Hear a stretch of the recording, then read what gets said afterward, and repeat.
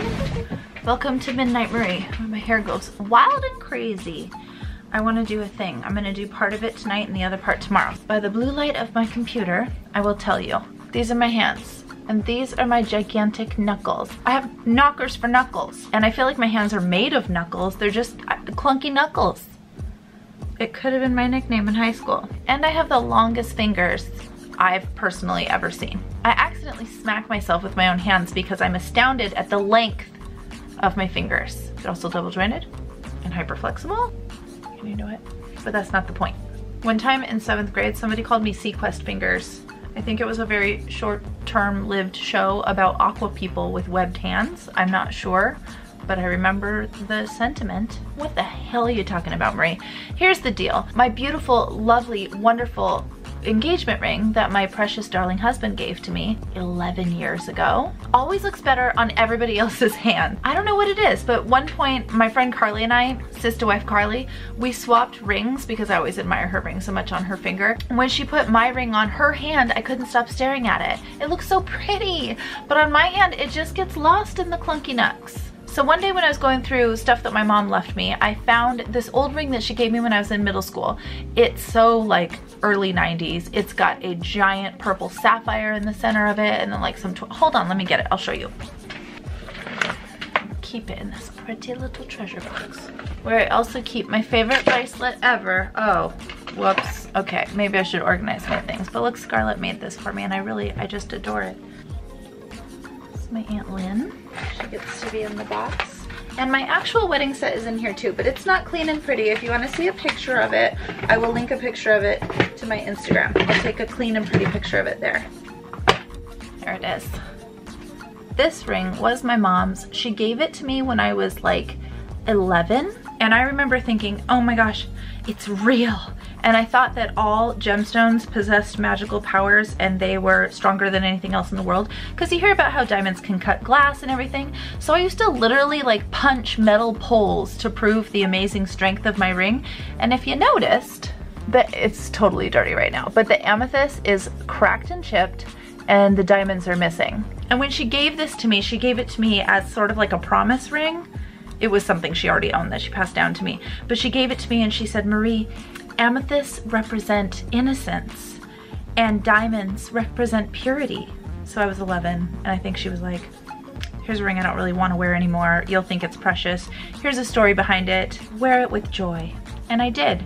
And I punched metal poles. And then I came home one day and I said, Ma, I cracked my innocence and I lost my purity. Anyway, recently stumbled across this, put it on my hand for, you know, the memes, and I was like, wait a minute, that size and shape does not look nearly as dwarfed by my clunky knucks.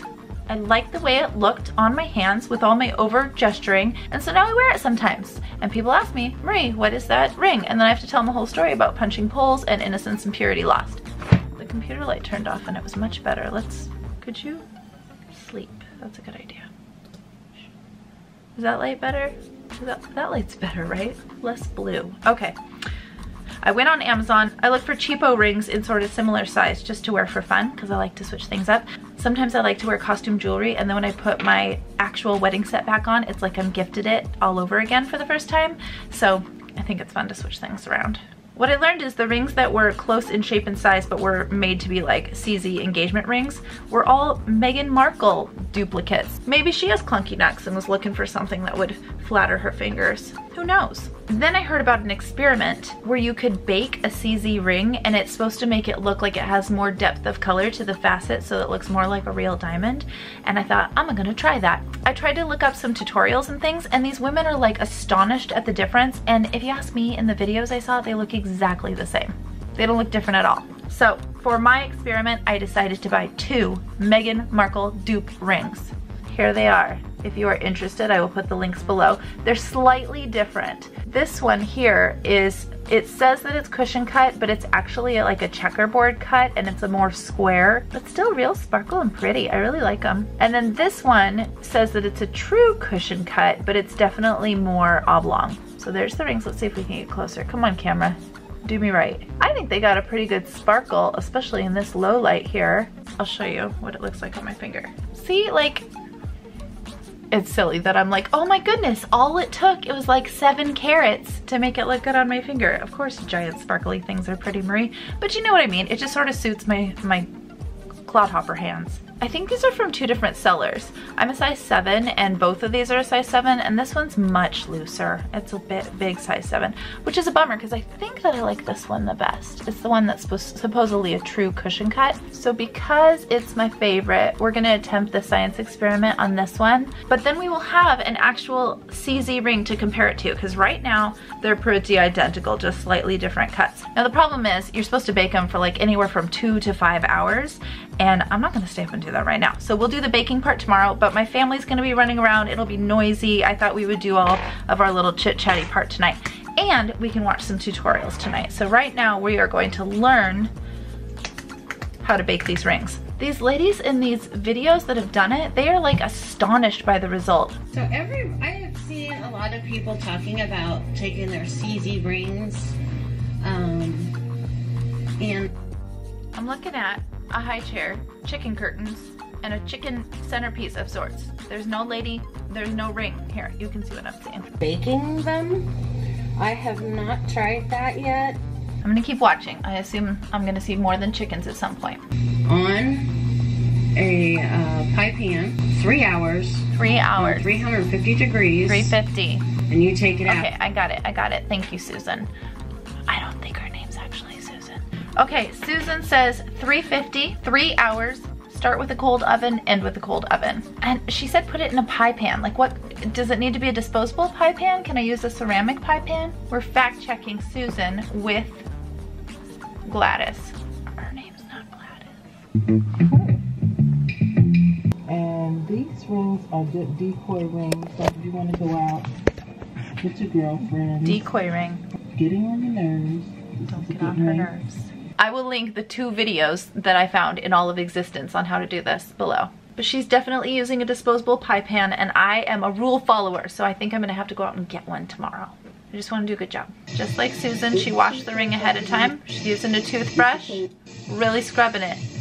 Scrubs it for more than a minute in the video. We're skipping ahead. She's still going. Oh, she put water in the bottom of her pie pan. I noticed in the comments of Susan's video, it specifically said, do not put water in the bottom of the pie pan. 5 hours. I don't want to bake it that long. How high? But I'll bake it maybe 2 or 3 hours. Okay, same as Susan.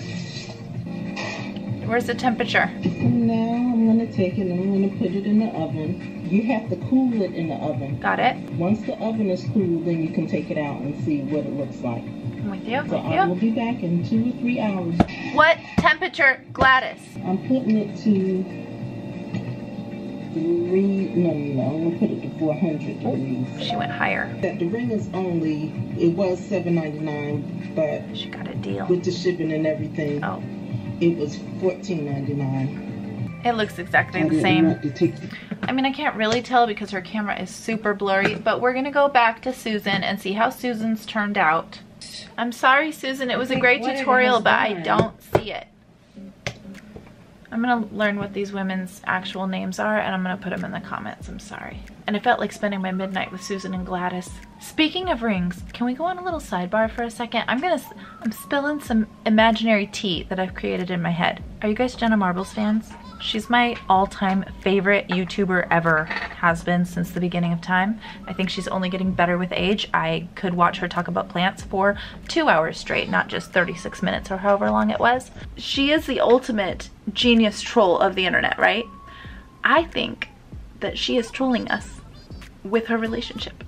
I think that she's already married. And I think that she chooses thumbnails where she's gesturing like this on purpose. Do you notice there are rings on that finger? I freeze froze it when I was watching it to look closely at the rings, and they are not at all traditional wedding rings. They look like just Jenna Fun rings, but I still think the fact that they chose this as the thumbnail is a part of them trolling us. I think Jenna and Julian are already married, and I think what they're gonna do is like 2 years from now, 17 months from now, somewhere along the line, in one of her back alleys of social media, like her other avenues, like Twitch stream or something, someone's gonna ask the question, when are you and Julian gonna get married again? Which I'm sure she gets asked at least a couple of thousand times per video. And she's gonna answer it and say, 2 years ago. And then we'll all be like, what? We didn't know. And you'll come back to this video and I knew. That's what I think. Mark it. She's posing with a plant. Like this in a thumbnail. I don't know, Jenna. I don't know. I really hope they are married though. I just love them so much. I think they're so cute. And Ryan is a lot like Julian when the camera's not on. Julian making Jenna laugh through goofery and immaturity all day long, every day, all day. That's my love story too. It's nice. Okay, I think I'm gonna go with the no water in the pie pan method because Gladys, not Gladys, had some trouble with her metal afterwards. She said it looked all mucked up and she had to really scuff at it and stuff. So that might have been from water spots or water damage or something like that. So Susan, not Susan's our gal. I'm going to bed now. I'm gonna take off both of these rings. Maybe I will wear my mama ring in tribute. See, I can't, ugh! Ryan, that's what Ryan had to work with on our wedding day, just shoving it over a boulder mid-finger. Some girls got big butts, some girls got big boobs. I got big nucks. That's all. It's 1:03 now. I go to bed. Good night. See you tomorrow. She's a wizard. All right. Wow. Being upside down makes my eyes look really green. Good morning. I bet you didn't know I was a magical woman wizard in the morning. Sadie is playing right here. You'll probably hear mommy 150 times because she's very delighted and wants to show me everything in the world as she experiences it for the first time. One. Look at this preciousness coming in for a morning visit. Okay, bye, good chat. Okay, I want to get this done before I have to go pick up the boys from preschool. So here's the ring we decided to bake. It's the one with the thicker band and the square checkerboard cut stone. I got a cold tin. I got my toothbrush. Let's wash it. We're gonna clean the other one too so that they have the same starting point. Little scrubby-dubby. Yeah, baby girl. Yeah? You see a buck-buck?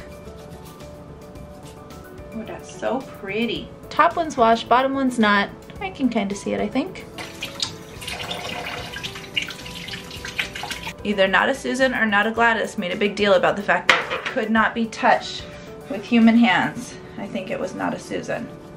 So I want to make sure that I don't leave any human remains on this ring. Okay, they're both all washed up. The checkerboard one seems to catch like more dark light in the facets. Dark light doesn't really make sense, but you see what I'm saying. We're gonna put this one in the pie pan and we're gonna set our control in a glass encased cabinet out of the way of dust and tiny fingers from children knocking things over. Listen to those birds out there. I love it here. Into a cold oven she goes. Bake. I think that not a Susan said 350, right? I'm dressed for the day. Gonna go pick up the boys. Quickie update though. It does smell a little like plastic is melting. So I think I'm gonna need to turn on the vent. I feel like I should name these two rings after the Nada ladies. We'll see. I mean, if it melts, maybe not. It's not really a nice like homage to her, but if it all works out, we'll see. You found a Sadie spot to sit? I like your mismatchy sockies. She put her socks and her shoes on all by herself. Okay, we hit the halfway mark. We're gonna put it in for 2.5 more hours, so we'll do 4.5 hours total. While we wait, I'm gonna edit the video that you're watching right now. Good use of time, Marie. Thanks. Okay, it's now dinner time. I completely let it cool in the tin, and here we are.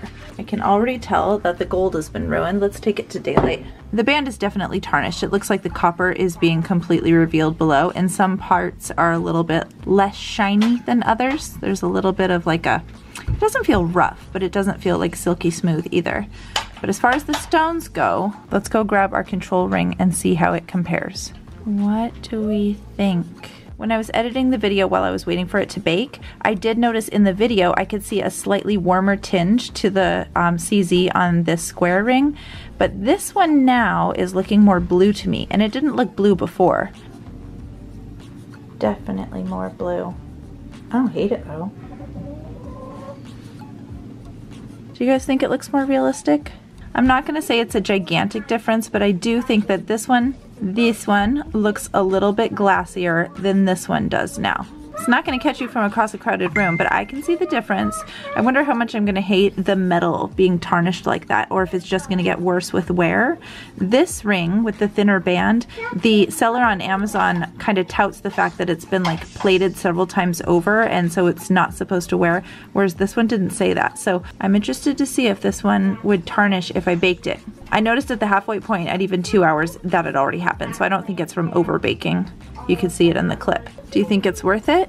I'm gonna take some pictures as the weeks go on and see if the band tarnishes or wears away anymore, and I'll post updates on Instagram. That's it, guys. Thanks for playing with me. It's gonna be fun to wear them in different lights and see if I can tell any difference at all. If you're interested in these rings, I will link them below. I feel like I have to gesture with everything showing my rings. If you're interested in these rings, I will link them below. And we're done.